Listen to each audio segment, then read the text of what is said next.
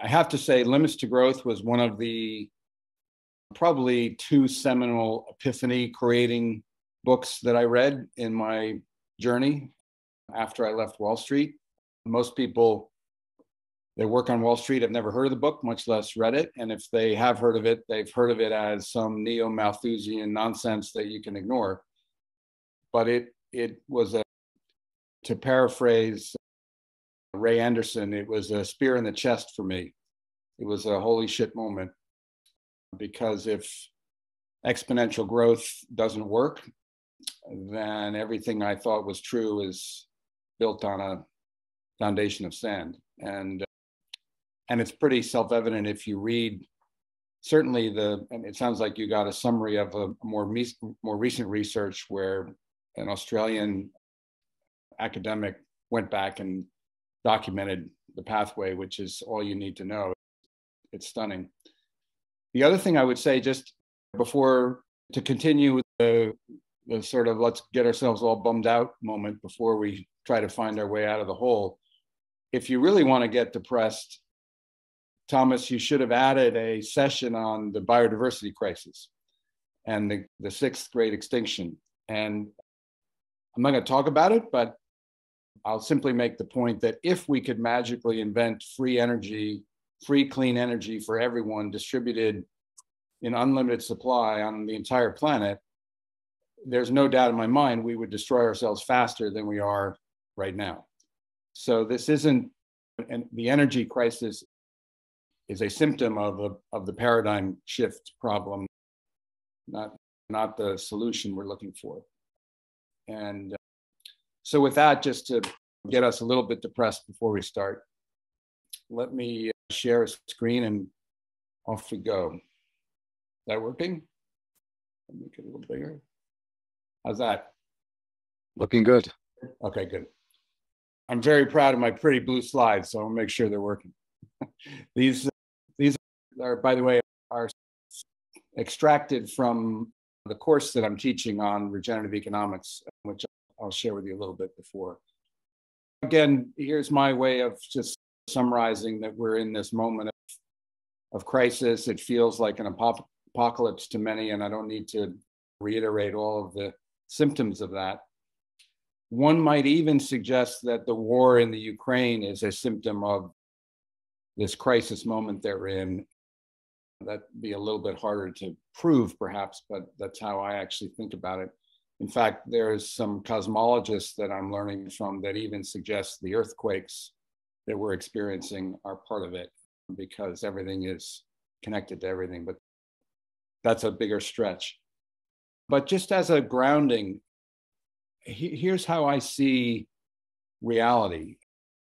And this is not just an opinion, this is the latest science.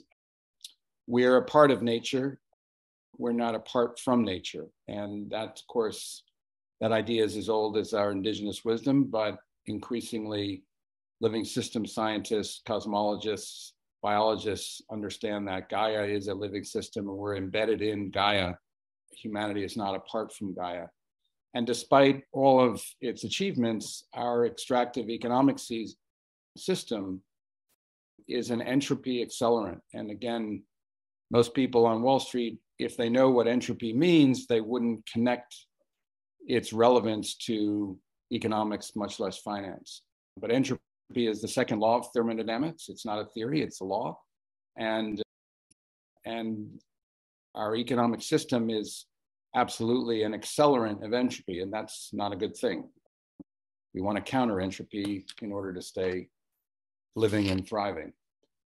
And the third point, and this is an idea that actually Bucky Fuller first mentioned, we're living at a moment like a chick in an egg, and we've just bumped into the boundaries of the egg where we can extract the yolk for our nutrition as unlimited manner, and we have to break out of the egg and actually live as part of the real world as opposed to being embedded in this unnatural egg where all of our needs are taken care of and we can do whatever we want. And so it's really a profound moment in history. And it took me a while to get comfortable to both believe that, but then also say it. But I do think that despite the challenges of this moment in history, it is an incredibly important and historic moment that future historians will look back at and call something. It'll have a name. And so it's a privilege and a responsibility to live at this moment, but that doesn't mean it's going to be easy. And we've already talked about the notion of economic growth. I think it's important to just reiterate that we've essentially turned economic growth into our church. It's our belief system. And this is true regardless of political ideology. This is not about conservative versus liberal politics or socialism versus capitalism. All of those economic systems or beliefs or policy with associated policies are predicated on exponential economic growth. And our whole tax system, our retirement system, the whole system is leveraged to economic growth. So the notion of degrowth, which is a popular response to this, or not popular, but a growing one, is filled with challenges that are not trivial, to say the least. And those are beyond our simple desire to have more stuff and more goods. It's society as we've organized it would collapse if we systematically imposed negative growth over a period of years, which is all you need to do is watch and see what happens when we have a tiny little speck of a recession, and you can see what would happen. Of course, economic growth, the guy who invented GNP measures warned us that the welfare of a nation can't be inferred from the measure of economic growth. And Kenneth Boulding said it, I think, back in the 1970s. Kenneth Boulding was one of the early system scientists. And I love his expression, and anyone who believes in exponential growth forever on a finite world is either a madman or an economist. Now, in the course that I teach, I go back and trace the history of this, what I call fatal flaw in our economics, the theory of economics. It goes back to the scientific revolution and a moment when economists, in a sense, had physics envy. So Newton was making himself famous and popular, genius, discovery of the laws of physics, at least the original, more simplistic laws. And literally, there were a group of economists in the UK and in France who assumed that there had to be similar laws of economics to the laws of physics. And that's an interesting story, too long of a story for this talk. But a second thing happened right around the same time. And interestingly, the Mystic Massacre, Mystic, Connecticut, is about 5 miles from where I'm sitting. So I didn't know this when I moved here, but I happened to be living in ground zero for the genocide of the indigenous people in North America. And of course, the indigenous people around the world held a different worldview that is exactly the wisdom that we need at this moment. So we had the development of the scientific revolution and the destruction of indigenous culture and our respect for it happening right at the same time at the beginning of the modern age. And just as a quick sort of, just to prove my point, this is a page out of the seminal textbook of Irving Fisher, who was one of the founders of neoclassical economics. And he maps in very clear terms his assumption about taking ideas from, he calls it in mechanics, but that means Newtonian physics. A particle in Newtonian physics corresponds to an individual in economics. That was an assumption. That is the premise of neoclassical economics. And interestingly, also, work corresponds to disutility. So the goal of economics is to maximize leisure and minimize work in the original theoretical foundation. And there have been patches to neoclassical economics over the years, but they've never gone back and essentially upgraded neoclassical economics to recognize the advances of quantum physics, for example, much less our understanding of how life works, living systems work. And here's one like grotesque example of one of the patches. believe it or not, in 2018, William Nordhaus, who's one of the leaders of this field of environmental economics, which is essentially the idea of putting prices on externalities and integrating them back into the neoclassical framework. He developed a model that essentially said that 3.5 degrees Celsius warming is our optimal goal, because any lower goal would cost too much. That's literally a true statement. And he won the Nobel Prize for that. So it gives you an idea of how lost the economics profession is, which doesn't mean that economists are bad people, but they're a bit trapped, in my opinion, in Plato's cave. They're disconnected from the reality of the planet and the living systems that we're embedded in. And of course, inequality and the planetary boundaries, we talked about climate change, but I don't know if, Thomas, you guys got into this, but here's another must understand framework initially put out by the Stockholm Institute that is now well understood and trafficked, including at the World Economic Forum. It's the ecological boundary roadmap that we're navigating, and they defined 9 boundaries, and the carbon cycle is one of those 9. And biosphere integrity relates to this species extinction. But the point is that exponential growth on a finite planet doesn't work, and we can now measure how we're breaching these boundaries in 9 different categories. And those, again, are symptoms of this system design flaw. Those are problems, but those aren't simply problems we need to solve. Those are symptoms of the underlying system design. And if we simply try to solve those problems, we'll create other problems that are likely to be bigger. And so this is the first kind of big idea of this regenerative paradigm, which is that it requires us to shift. It doesn't mean that the reductionist method of the scientific revolution, right? So reducing what's complicated to small parts so that you can manage and understand them. That's the reductionist method, it's essentially a description of the scientific method. And Wes Jackson really says it the best. He says there's nothing wrong with the scientific method, so long as we don't confuse the method with how the world really works. And holism is in a sense, I don't know if it's the opposite, but it's the piece we need to shift into. We need to shift from purely reductionist thinking to holistic thinking. And I got introduced to this actually through a relationship I have with a man named Alan Savory, who practices holistic management on grasslands, believe it or not. And I invested with them.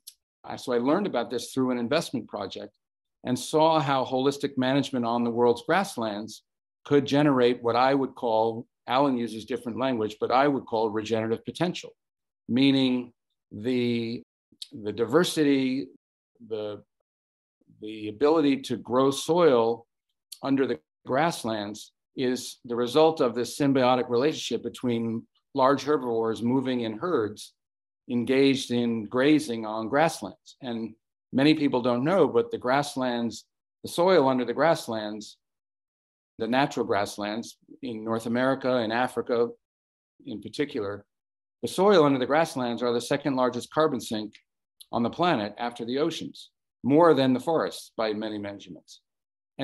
And yet we've systematically destroyed the grasslands because of a reductionist mindset where we have turned most of them into cornfields and soybean fields because they're very fertile. But in the process, we've destroyed that symbiotic relationship with animals. So we solved one problem. We wanted more food, but we created a much bigger problem. We have climate change because the natural carbon sinks are the most hopeful solution to the carbon cycle problem is to reinvigorate the natural carbon sinks, the ocean, the forests, the grasslands, the peat, while we reduce our emissions. And that's a whole conversation we can have. But again, the big idea is to understand that we live in a world of complexity, not simply complicated. And to manage complexity, we need to think differently and think holistically. And we can have a long conversation about that. Quick examples of what's complicated and what's complex. A machine is complicated. A rocket ship is complicated. The computer we're looking at is complicated. We're really good at complicated. But complexity is our body, our family, our marriages, the United Nations, the Palestinian-Israeli conflict. We're not so good at complex. And yet the world is complex. And so we need to learn how to, we don't even really need to learn how to manage complexity. We need to learn how to manage with complexity or dance with complexity. And so I and others now increasingly think that this moment, as I said earlier, is a bigger shift than the shift from the medieval era to the modern era. And I'll just, to be provocative, call it the regenerative era. I don't know what future historians will call it. Integral era is probably more accurate, but I don't think we get to the integral era unless we pass through the regenerative era and learn how to operate in alignment with this regenerative process. And regeneration is not just a word, it's actually a process, the actual process of how living systems work. Our bodies are regenerating right now, or we're not having this conversation. The planet is regenerating, has been for 4 billion years. And remarkably and astonishingly and fantastically, those same patterns and principles extend beyond this planet to the entire solar system, and in fact, to the entire universe, if one believes what the cosmologists are now believing, discovering, and understanding. We're undoubtedly a group that likes to be practical and not theoretical, but at this moment in time, I'm going to argue for theoretical. Because when we run the world on a theory that is fatally flawed, we don't even see the consequences of that shortfall. And as Einstein said, theory actually limits what we're able to see. So if we look at something through a failed theory, we won't actually see it for what it is. So quick definition, a theory of economics would imply that we need to apply nature's laws and patterns of systemic health, self-organization, self-renewal, and regenerative vitality to the design of socioeconomic systems. So there's a lot in that, and we can unpack it maybe in our discussion.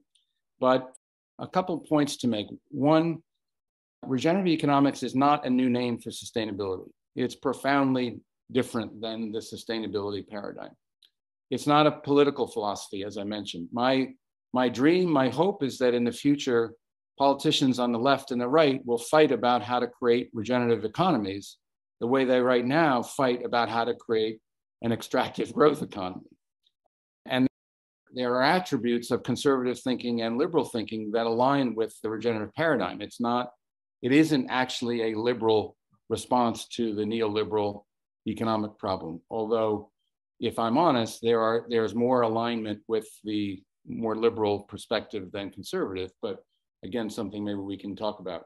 And finally, while agriculture is fundamental to a regenerative economy, meaning regenerative agriculture, because that's the ground zero where humans interact with the living system of the planet, this is not an idea about agriculture alone. It's profoundly, the big idea is that we need to extend what we understand from regenerative agriculture to the entire economy.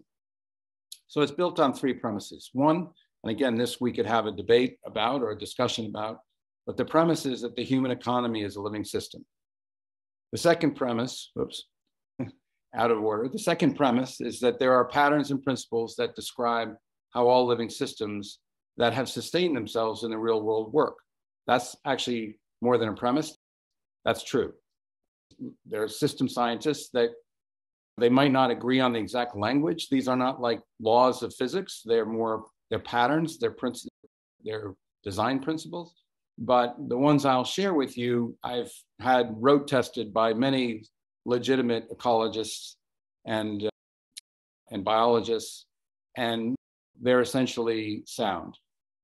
And of course, there's a distinction between a living system and a dead system, and a living system is one that has sustained itself. So we're interested in the ones that are still living, not the ones that are no longer here.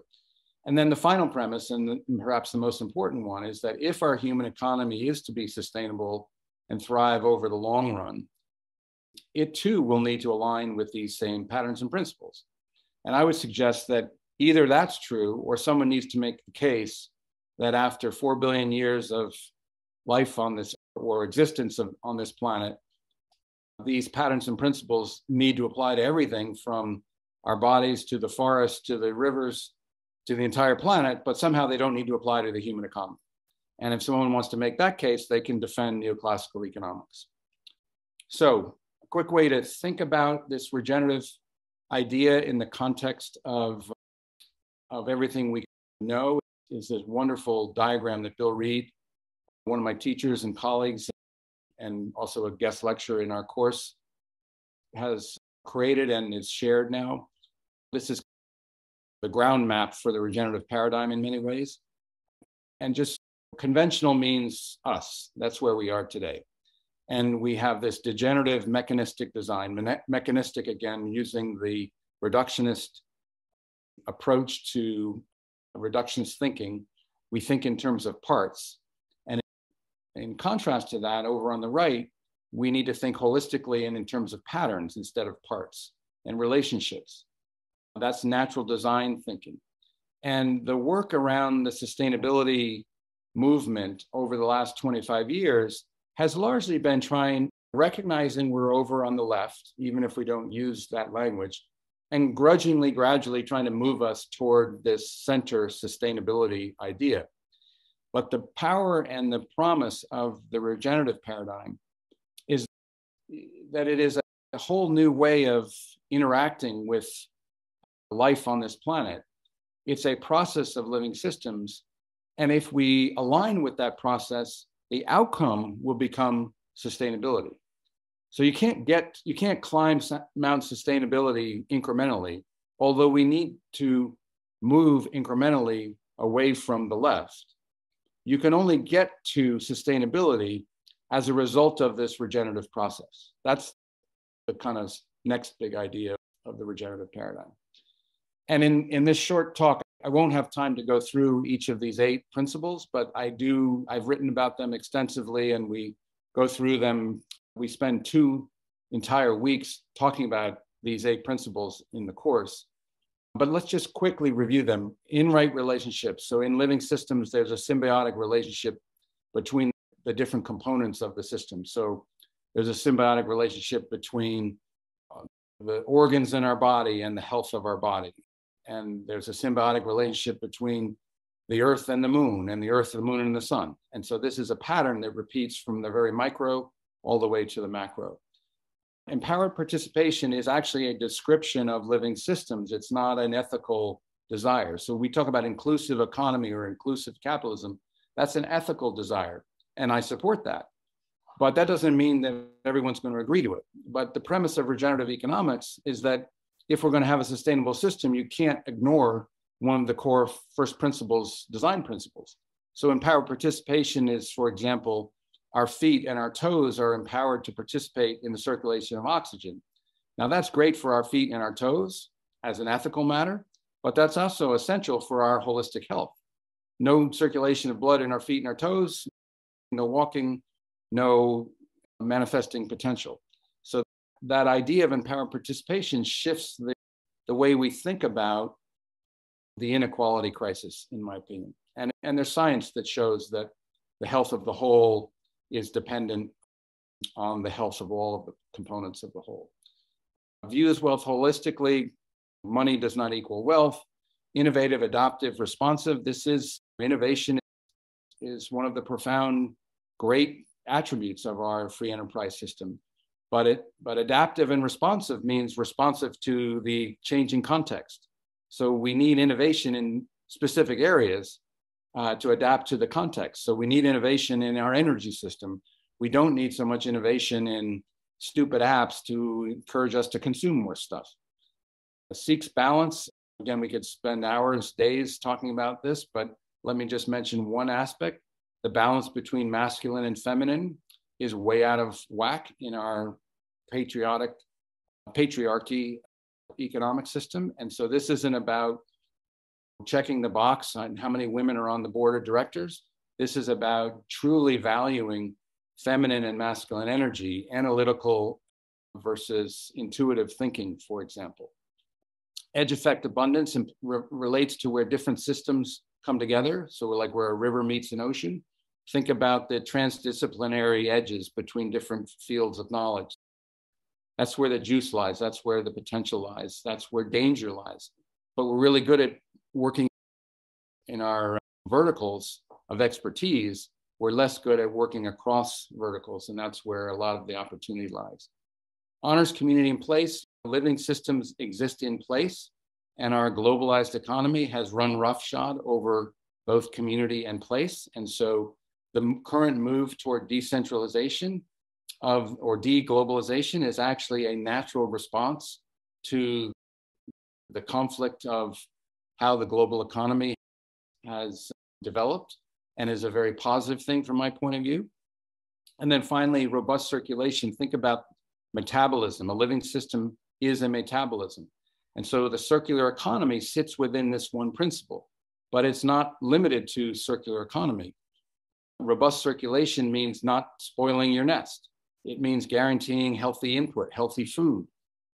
Austerity policies by governments, when a system is weak, if you put it on austerity and take its food away, it's going to die. Austerity thinking from a policy response is insanity if you're trying to create a healthy, robust circulatory system. And again, we could spend a lot more time on it. Now, I just want to quickly try to apply this to the investment world, since I know most of us are trying to work or trying to think about how this relates to finance and investment in particular, and then we'll be done. Again, very quickly, and we can come back to this, but I've mapped these using the same Bill Reed diagram, but mapped the kind of the current, quote, sustainability investment paradigms or practices against it. And as you can see, I would place over on, and by the way, this is rough, right? There's nothing, all this is a bit debatable, but conceptually, the extractive, violent activities of some activists, not all, but some activist hedge funds, purely for short-term speculative extraction, is probably far on the left and far toward the bottom.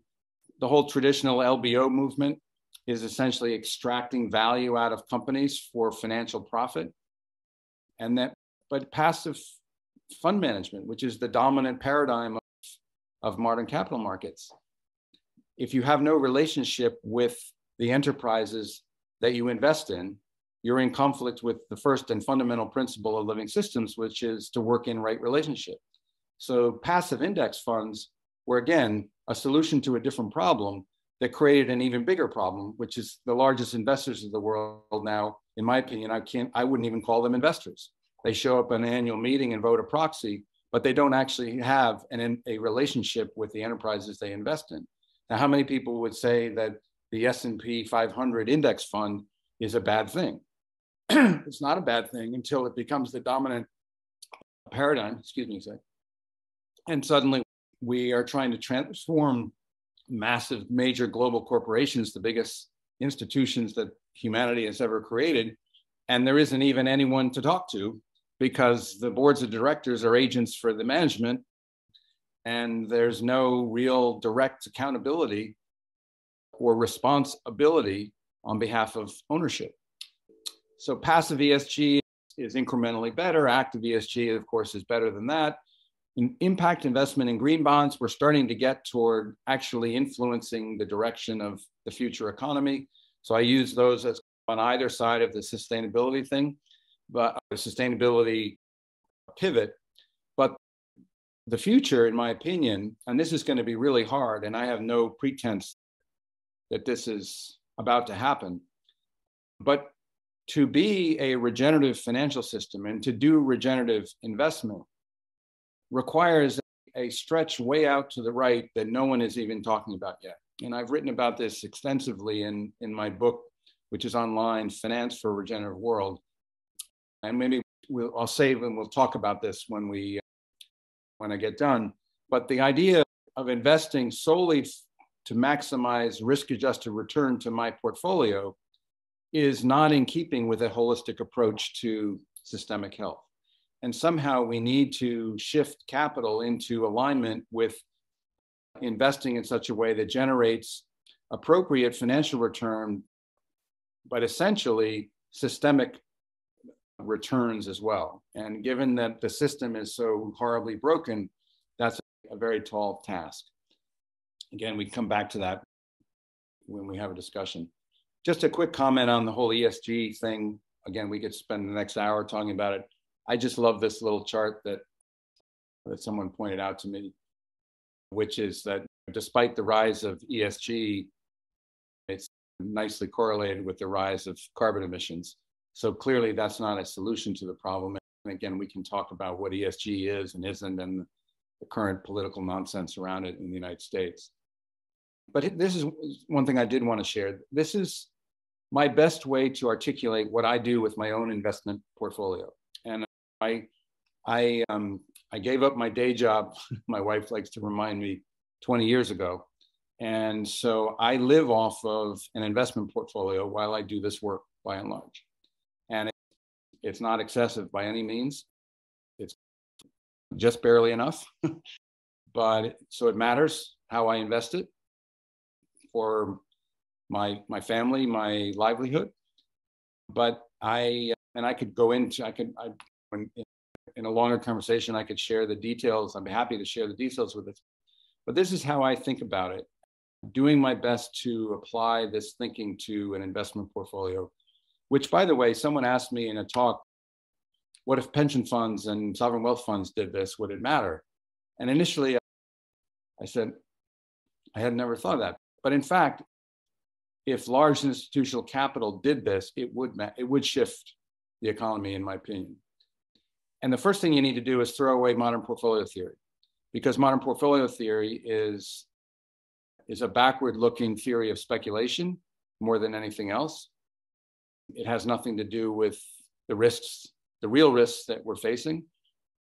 And it's built on flawed statistics, nonetheless, in addition. So even if all you're interested in doing is speculating, you would do well to throw away your modern portfolio theory, which is stunning because probably 90% of the capital on planet Earth is managed implicitly or explicitly according to modern portfolio theory. What I recommend or try to do is first set constraints, liquidity constraints, and return constraints. And I would suggest that if you're a billionaire or a sovereign wealth fund, you should have a different return constraint than if you're John Fullerton. And if you're John Fullerton, you should have a different return constraint than if you're a working class person that's trying desperately to save enough money for retirement.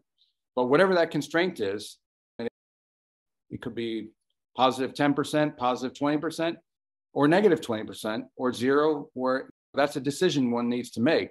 We shouldn't just assume that it's maximize it at the expense of everything else. And then the objectives I look for, or I try to achieve, are first, I want to be responsible. So I have exited my oil and gas exposure years ago, just because I didn't feel it was responsible to be invested in that. Now, there's a whole debate we could have about whether that matters. I tend to agree it probably didn't matter, certainly at my scale. Critically, I want my investments to generate resilient cash flows. And that's in part based on my worldview, the implications of the last 3 lectures that you've all had tells me that you want to own resilient cash flows. So renewable energy infrastructure is resilient cash flow. I own a lot of that as an example. And then finally, I look for projects that generate regenerative potential, systemic regenerative potential. And I have a few of those. The grasslands example I talked about earlier is one. There's lots of examples we could share. Final comment just about this whole crypto stuff. The only thing I would say briefly is that the decentralized finance movement, Bitcoin and all of the rest that's just blown up is horribly misguided and is essentially replicating all of the flaws of the traditional financial system in a decentralized, unregulated way.